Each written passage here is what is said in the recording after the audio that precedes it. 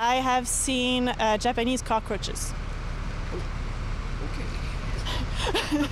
Sophie Lavoie has not been working long at the federal complex, but long enough to know her cockroaches. I took a picture, and with the app I was able to identify the bug that was walking on the desk.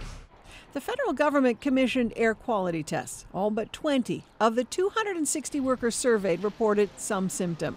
1 in 10 reported being treated for a respiratory illness. 1 in 20 reported an immune system-related illness.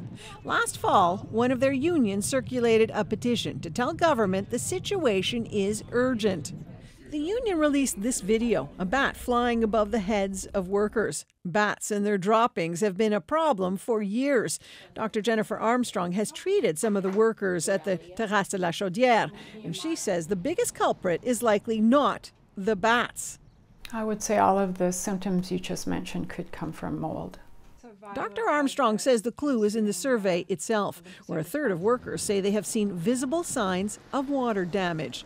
But mold is not being tested until next summer. And some worry that bureaucracy may be getting in the way of a more rapid response.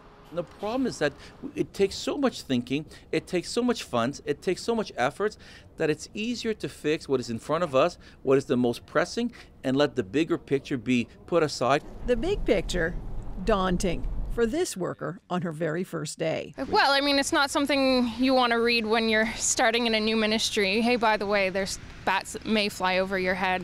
Welcome to the office, I guess. The parliamentary secretary for the minister responsible is telling workers that this ongoing testing is supposed to help identify the problems so that they can fix them as quickly as possible.